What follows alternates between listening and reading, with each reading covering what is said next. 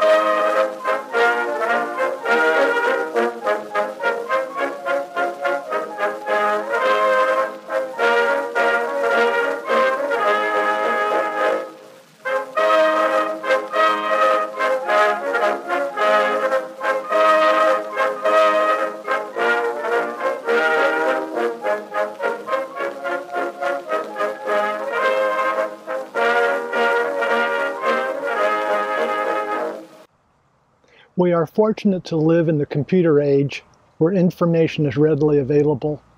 We can learn from the past with easy access to books and articles from any point in human history and share this knowledge through social media. It's so powerful. One of my hobbies is to learn how people survived and thrived with nature from the earliest recorded history to the present. My favorite period is the mid-1800s to the early 1900s. There was so much change there. Technology was beginning to take over, and in the latter part of the 1800s, people could totally close themselves off from nature and just experience technology. And so people had choices at that point in time. In previous episodes of bedroll and haversack camping, I mostly quoted from the book How to Camp Out, and it was written by John Gould in 1877, and he provides advice as a Civil War veteran. This book was written for young people, and the children, the people growing up, the kids growing up then, didn't really know how to connect with nature. They just knew city life. And so John wrote this book to help young people enjoy nature, enjoy tramping around in the wilderness. It's a really powerful book written for the average person. In this episode, I'm going to also quote from another one of my favorite books, written by Sir Francis Galton in 1872, The Art of Travel, Shifts and Contrivances Available in Wild Countries. Let's go hiking. Let's go.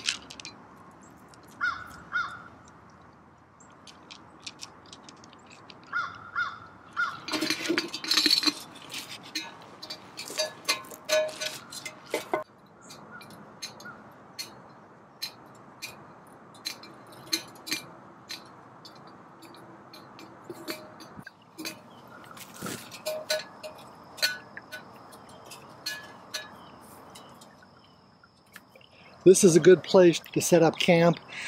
There isn't very much wind here. You can see from the leaves that are on the sand, they're not blowing away. The vegetation is not too tall, and so it won't fall on me, but it's thick enough so that I won't get cold at night. It'll keep the heat in, and also I will not be seen very easily in this spot because of the vegetation, and yet I can see around me on all sides. So this looks like it may be a perfect spot, but I'm going to check out some others, and we'll see what they look like too.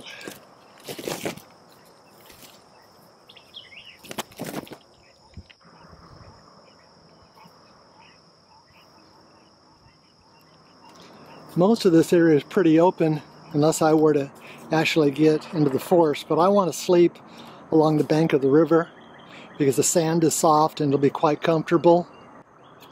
Now there's some good ones in here. As you can see again, the wind doesn't blow around too much because the leaves are left here. So that's possible. But again, that's more open and I can be more easily seen from the outside. And so the other place might be a safer place to spend the night. Okay, this is the spot that I had selected from another angle, and it's really hard to see that I'm in there.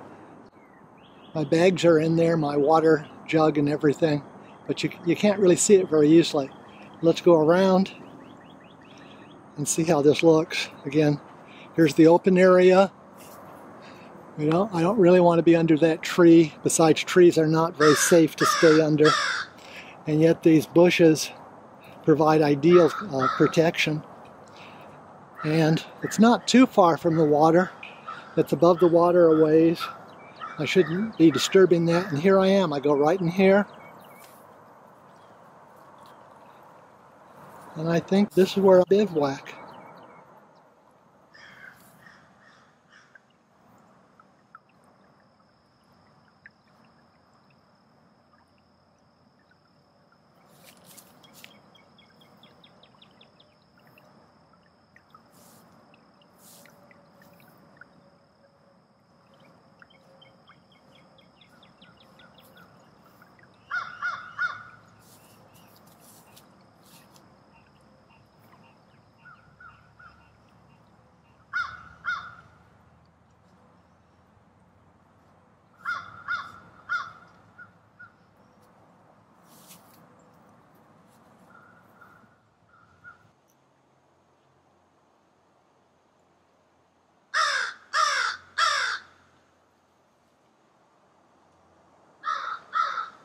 This is just right. It's so comfortable.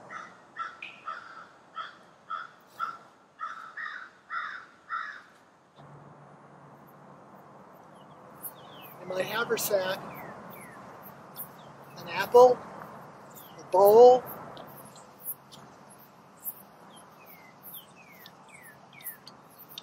eating utensils,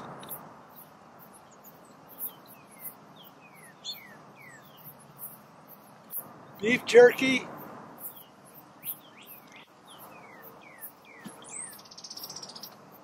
my bow saw,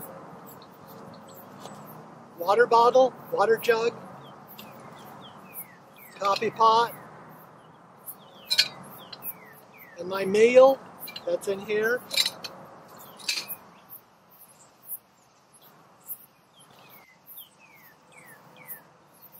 Let's see what's in my blanket roll.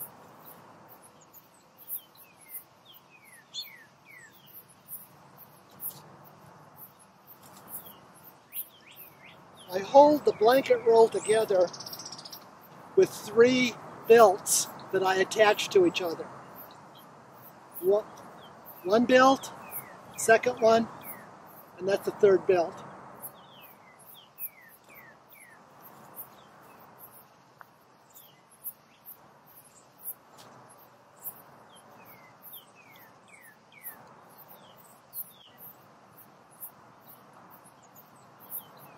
This is my rain gear.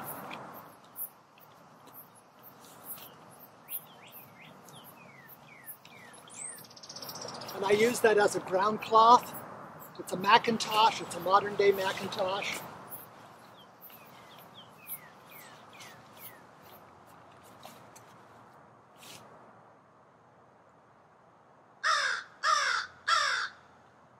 In case I get cold. Extra socks. Tent pegs.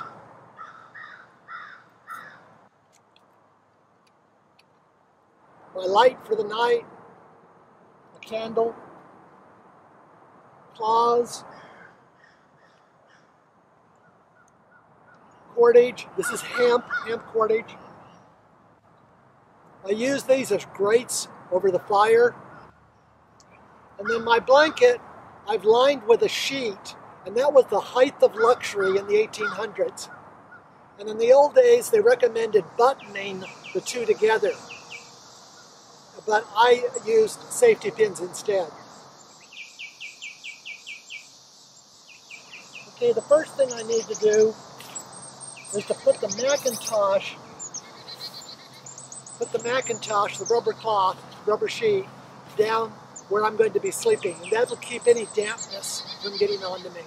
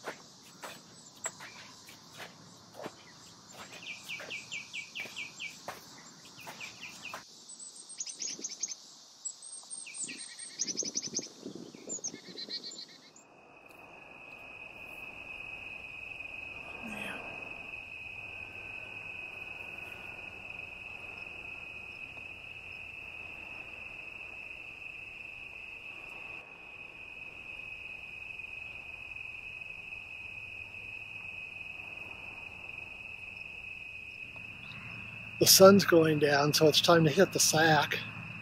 It sure is pretty. I'm going to keep my little lantern going right here, so I'll have that night light for a while. And anyways, sweet dreams. See you guys in the morning.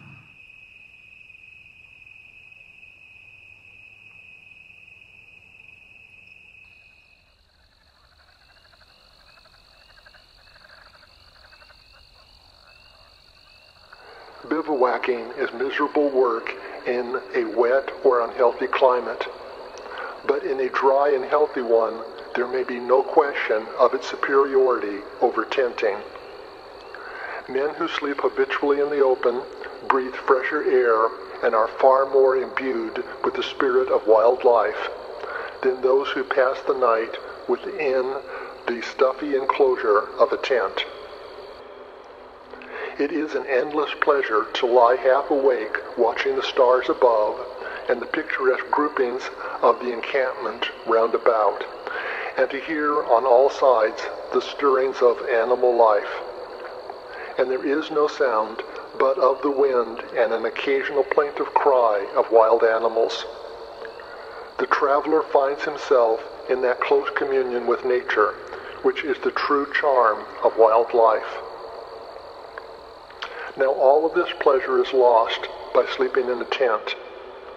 Tent life is semi-civilization and perpetuates its habits. This may be illustrated by a simple trait.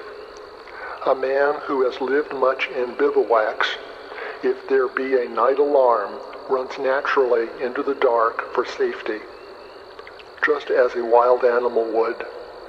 But a man who travels with tents becomes frightened when away from its lights or from the fancied security of its walls.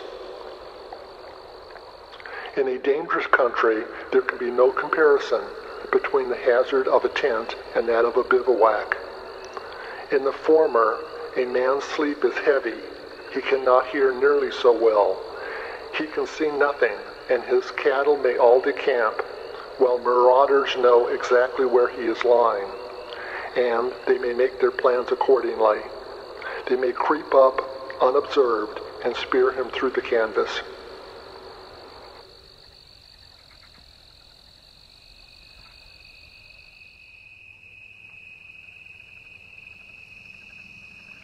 Good morning, guys.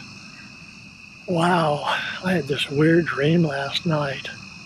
Sir Francis Galton was talking to me about the advantages of camping like this over a tent. Wow. It was comfortable. It didn't get very cold.